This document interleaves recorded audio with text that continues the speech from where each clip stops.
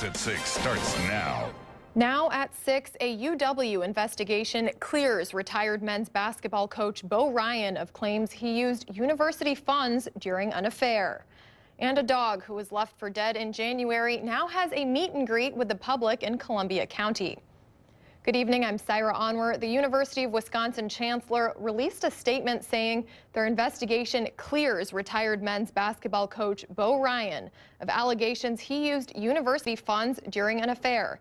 In the statement, Chancellor Rebecca Blank says the university reviewed the claims and determined Ryan did not use the school's resources during the course of his relationship. Blank says Ryan's 2015 resignation was entirely his own decision. Chancellor Blank says the school received an email from a woman who says she had ended an affair with Ryan. The woman claims Ryan brought her along on numerous basketball recruiting trips. Ryan says the affair was unrelated to his retirement.